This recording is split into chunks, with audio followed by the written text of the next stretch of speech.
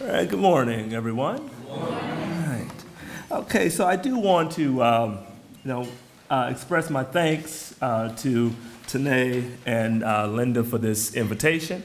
Honored to be in the midst of everyone's presence this morning, as well as accompanying such a distinguished panel of speakers and entrepreneurs. So whenever I think about corporate social responsibility, obviously I could, talk about it from the standpoint of theory and what academics, say about it per se, as well as how you could actually carry it out in a practical sense, right? As a business owner or as a member of a community. So with that being said, my understanding of corporate social responsibility comes from both of those vantage points. Growing up right here in Detroit, my parents had a collision shop on Livernois between Joy Road and Tireman. It was called C&M Collision from 1977 to 2000 until I was able to retire my parents. So I want to say that perhaps corporate social responsibility starts with individual responsibility, where a person looks at how they can not only improve the lives of their family through successfully running a business, but how they could find a way to give back. So, that idea of giving back starts with the nuclear family. How can I be of a benefit to my immediate family? How can I be of a benefit to my community? How does that impact grow outside of the community to a state level, national, international, and global? So in order to understand that, I think starting where you are, so as a kid growing up in a body shop, I understood that when folks, got into car accidents, that was pretty good for our family, right? So we weren't, big on people putting salt down on the road, let people, let people slide, let people's cars get rusty, because then they'll bring them to dad's shop, right? But from that, I understood economics early in life, how economics is how wealth is created and how wealth is distributed. So we started to look at early in life.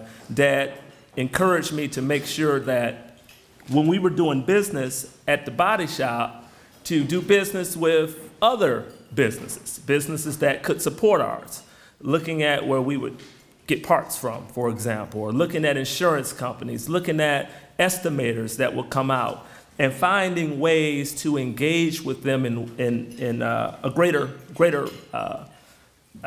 way, and having a greater impact on how we would do business, and referrals. So that sort of became very common to me, where he would say, my friend Snappy, Mr. Snappy, that's who we get our transmission work done with. So make sure you see Snappy's. When it comes to paint, make sure you go to this paint supply store, etc. And I understood that, wow, if we just continue to engage in business with each other, we're making sound decisions about economics. We are determining how wealth is created and how it's distributed in that respect. Dad pushed me out from pursuing, the body shop, made me go to school to become an engineer. So he was very adamant about that. So I was able to go to GMI and got educated in engineering and business. But those roots of entrepreneurship continued to drive me, because I wanted to realize, how can I develop concepts? What product or service could I create from having that mindset of partnering with others to build something, right? So I think from a corporate social responsibility standpoint, when you're thinking about your product or service, you're thinking about other businesses, you're thinking about communities and ways to develop enterprise, like an enterprise mindset, from your materials to your services, to who takes care of your accounting, how your marketing is done, considering others, and how do you develop that mastermind alliance, right? So that's in concept and vision. Looking at corporate social responsibility from the standpoint of solutions. Like, yes, my product or my service provides a resource or provides something great to someone that can afford it, but how about those that cannot afford it? How about the ways that we benefit that could also serve as benefit to others. So being creative in that mindset. The proponents of corporate social responsibility say that whenever you're in position, when you have the revenue and you're profiting as a business, yeah, you should contribute to others. The opponents of corporate social responsibility suggest that your only tie, for the most part, should be to the owners of your organization. Return on investment. How do I ensure that shareholders have more? But the mindset of being an opponent to corporate social responsibility keeps that economics only in a certain realm, which is the top realm, if I'm only concerned about my investors. So growing up where I grew up, there's no way that I could only be concerned about those that had more than me or those that I was in a position to make money for, right? Understanding the perils, challenges of Detroit and going to school in Flint. I mean, need I say more?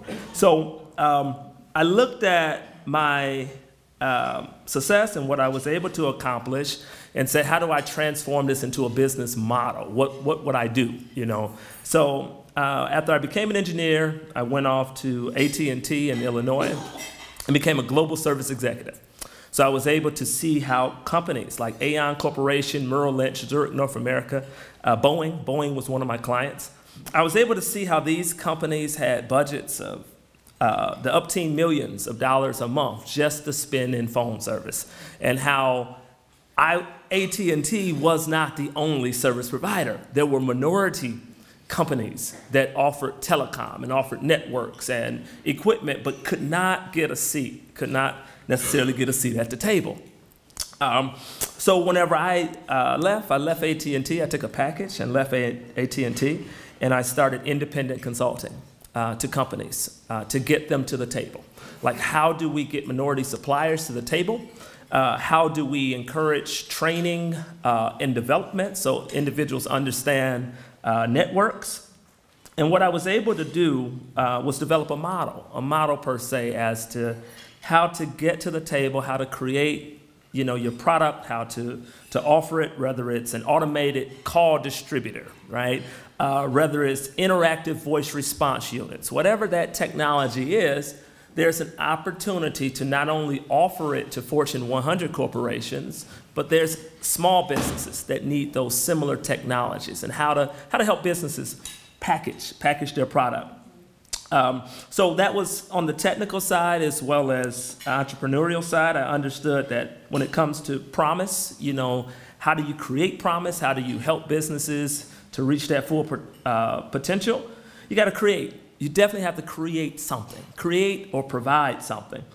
Once you create that product or service, you have to grow it, right? So in growing it is looking at ways to reach larger target audiences. So living in a Chicagoland area and serving as a global service executive, I was able to see how growth takes place, where it's the number of contacts that you constantly and continuously make. If you look at 52 weeks in a year, and you say there's 20 explicit tasks that I'm going to carry out this week that help me to contact and reach out to people and complete tasks, if those are 20 tasks in 52 weeks, there's 1,000 steps that you've made in a year as an entrepreneur that progress you and progress your organization and progress others. So I learned to create and to grow by spending time doing meaningful tasks. Once you create something and grow it, innovate it, change it. It can't stay the same. So you innovate, whether it's your marketing pitch, whether it's your website, whether it's the packaging, the delivery, et cetera, find a way to innovate it. So create, grow, innovate, and network, right? Networking is obviously key, but it's easier to network when you have a product or when you have a service in hand, whenever you're stepping up to the plate and you're able to use references, right? And then once again, networking back in those communities that you came from. So, that seems to be one of the big challenges that some people have when they create and they grow and they innovate. they don't necessarily find a way to bringing it back to zip codes. Create, grow, innovate, network, and lastly, demonstrate. Demonstrate the competence of that product, the competence of you, demonstrate to others how they too can do it. So in my line of work as a educator and as a executive as well as entrepreneur, I decided that I wanted to follow those steps myself by creating Dr. C. Moore and Associates. We are a registered 501c3, not-for-profit. We provide scholarships and grants to teachers, because when I struggled in school, a lot of it was due to just not having enough money. That was definitely a problem. Just not having enough at all. Aging parents and the responsibility that I knew I had to give back to them. So I knew kids needed scholarships. So when you're thinking about solutions, you say, well, man, if kids are struggling, find a way to get money. If teachers don't have enough resources in the classroom, find a way to not only get them resources that they need, but advice and a mentoring network, et cetera. So being very solutions-oriented, we've been able to provide dozens of students with scholarship dollars since our inception in 2010, and plenty of educators with grants. Yes. 4 minutes? 2? I can do it. 120 seconds? Got it. All right. And so providing teachers with grants in the classroom and then helping students out, all based upon me writing and selling my memoir and distributing my memoir around the country and around the world. So finding a way to place your product and service not only in areas where people can pay for it, but the social responsibility of taking those proceeds and giving it back, where $10,000 scholarship is plenty of money for a student, or a $1,500 grant for a teacher. It closes the gap on his or her ability to buy resources. From that, I was able to branch out into other areas in view of corporate social responsibility through multiple, board leadership appointments, Habitat for Humanity, Big Brothers Big Sisters, GEI Global, Catholic Vantage Financial Credit Union. And when you're at the table from a social responsibility standpoint, encourage others to engage, be the voice of those in those communities that don't necessarily have a seat at the table, and then challenge the executives to innovate, to expand, to grow, to network, and to demonstrate their desire to serve community. Thank you.